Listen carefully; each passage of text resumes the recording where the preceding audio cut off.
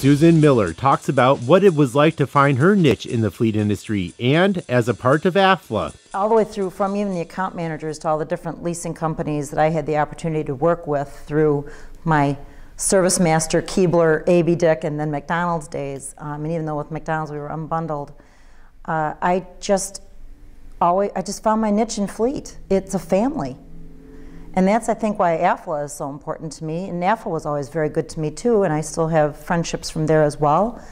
But I kind of morphed more into the AFLA for me, because for me it was a tighter fit, it was more intimate, and I look forward to coming to the conferences every year, but I just stay in touch with people throughout the year as well. We just have such tremendous jobs. I loved being a fleet manager. You get to do so many different things and work with so many different facets of people. There's never a dull moment.